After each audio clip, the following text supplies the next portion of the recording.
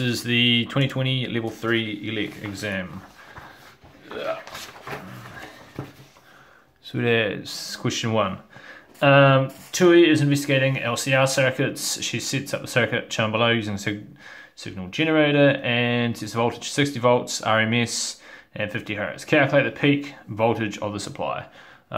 So V peak is equal to V RMS times root 2. So it's just going to be equal to 65 times root 2, and that equals 91.9 volts. So we've got 91.9, just round it up now, volts. So VPK equals 91.9 volts, 3SF. Right, what do we got next? Supply voltage in the circuit leads the circuit by 35 degrees. The resistor has a resistance of, 150 ohms. Calculate the total impedance of the circuit. Phasor diagram might be useful. It is useful. So here, I don't know, we'll just put a little dot in the center. This is going to be the resistance. So I'll do this to scale. So this is 150, so we'll make that, we'll make that 3 centimeters. So each centimeter represents 50. Yeah, 50. And we have the total impedance is 35 degrees in front. So that's going to be something like, I don't know, up over here-ish. I'll do this 90 degrees, oops, dot, and I'll just, I'll keep it going up, because I want this all to be perfectly to scale. So I don't know, there would be about 45 degrees, so 35 degrees-ish would be about here. There we go. This is R, this is Z, which is the impedance, and this is 35 degrees, 35 degrees. So we can see that R and Z are related. This is the hypotenuse, this is the adjacent, this is cos. Cos theta is equal to the adjacent over the hypotenuse. In other words, which is equal to, what is it, R over Z.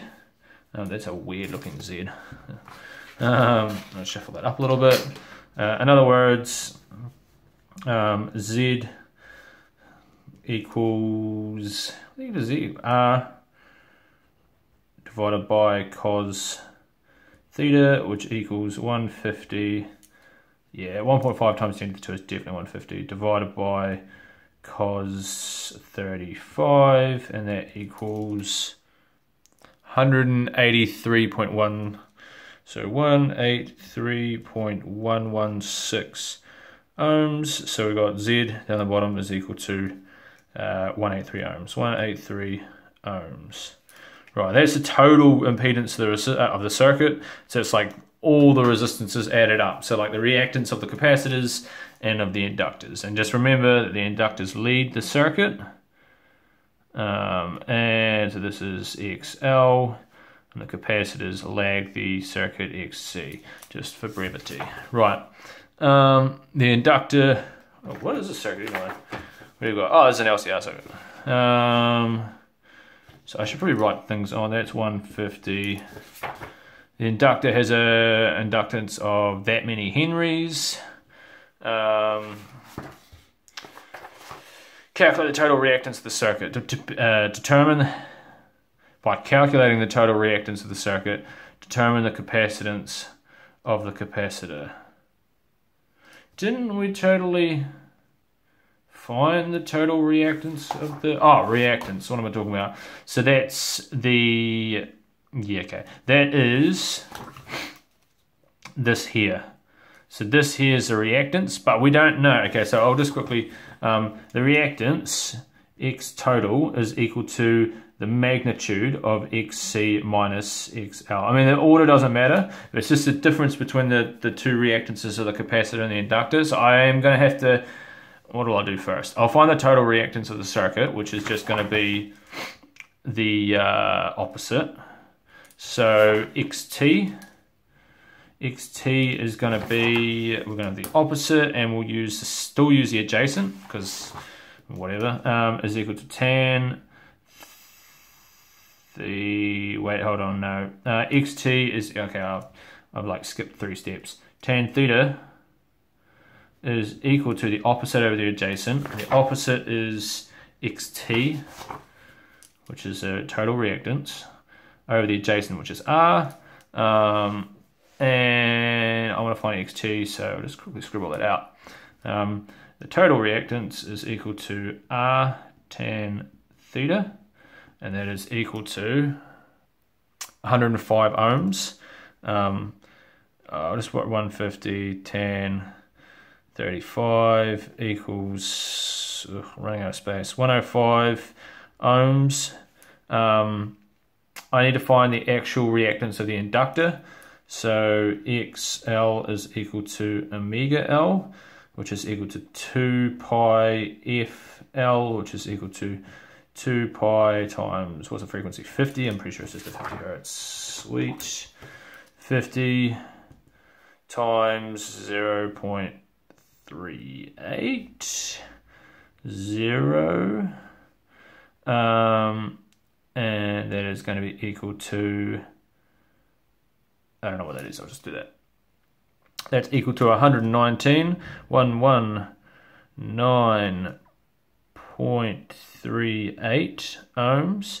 Just a little side note, because the total impedance leads the supply, or leads the resistance, we know that XL is bigger than XC, because these two vectors would add together to create this vector over here. So we know that XL is definitely bigger than XC, and that's going to help us very soon. So we know that, what do we got? X total is equal to XL minus, hold up, XC. C. In other words, and that makes this number positive. In other words, XC, so the reactance of the capacitor is equal to, what is that equal to? I'll move, it's equal to XL minus XT, which is going to be equal to 119.38 minus 105, and that is going to be equal to 14.38. So 14.38 ohms. And now we're trying to find the capacitance of a capacitor. An easy way to do that, instead of using the capacitor, is just going to be using XC is equal to 1 over omega C. In other words, we'll just flip both sides. How am I going to do this? I'll move the times both sides by omega, so we get, and then flip it. So I'd have omega XC, and this would have been equal to 1 over C, but I'm going to go 1 over that to give me a C, and that's going to be equal to 1 over 2 pi times 50, keep going, times, what do we get? 14.38, and that'll give me how many farads it is. And then we get 2.21, yeah, times 10 to the 4, negative 4 farads, named after Michael Faraday. Huzzah! That's actually quite a straightforward question. Things that you'd sort of need to know to do this question. You need to know that the reactance leads the capacitance. You need to know that like, this is the phasor. The XL always points up, XC points down, R to the right. It rotates around like polar coordinate systems, so it goes anti-clockwise like that. That's really about it. And all these vectors add together to create Z. So this plus this plus this. So it's in saying that this should be like about that tall. And I'll just scribble that out. Because this should subtract off this big vector to give this vector little here. This vector from there to there. Anyway, explain what change needs to be made to the frequency of the signal generator to bring the circuit to resonance. Cool. So what am I looking at? The reactance of the capacitor is way less than the reactance of the inductor. I can see that right now because that and that.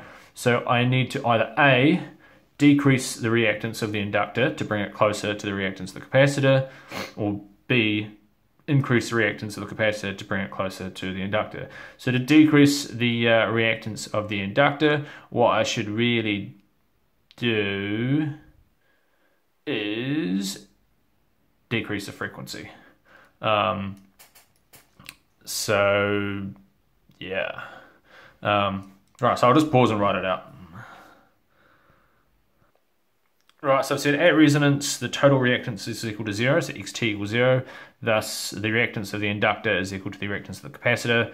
As the reactance of the inductor is larger than the capacitor, and I'll just put like the XL is larger than the XC, in other words, 119 is definitely bigger than 114, the reactance of the inductor needs to be reduced. To do this, frequency must decrease because I've just got XL equals omega L. And then I just chucked this little tidbit. When the frequency is decreased, the reactance of the inductor, so XL, will decrease and XC will increase as... that should be XC, not XL. The reactance of the capacitor is proportional to 1 over the frequency. I mean, I probably could have found the resonant frequency. I said I'd done that in the answers, but that definitely answers the question.